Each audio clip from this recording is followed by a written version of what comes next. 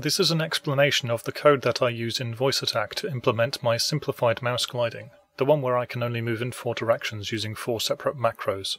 The advanced gliding will be explained in the next video. On the right will be a list of variables and strings being affected by the code. For the simplified gliding, you can just say a direction and then either a speed or nothing. I'm using the example of having said up and perhaps with a speed. When it's gliding, the loop condition is for moving to be equal to 0, though if you haven't run any loops yet, it will be undefined. The code initially sets that moving value to 1, to give a chance to perhaps stop any other up movement scripts. Then it kills the commands for left, right and down. It doesn't terminate the up script because this way of setting things up means that if I put in kill command up and so on, it would stop this macro right after it started it, and I'd get nowhere.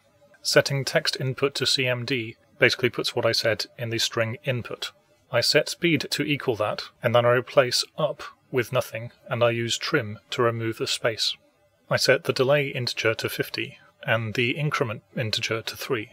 Then it runs through a series of if statements depending on what the content of speed is. If speed is crawl, the delay changes to 125, and increment changes to 1. If the speed is slow, delay is 50, increment is 1. If the speed is fast, delay is 50, increment is 9. And if the speed is sprint, delay is 50, and increment is 18. If I said nothing after up, delay would be equal to 50 and increment equal to 3, as in my original mouse gliding in VoiceBot.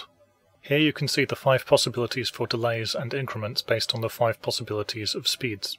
Let's suppose I specifically said up fast. Speed would come in as up fast, then remove up, and then the space using trim. Because it equals fast, delay equals 50 and increment equals 9.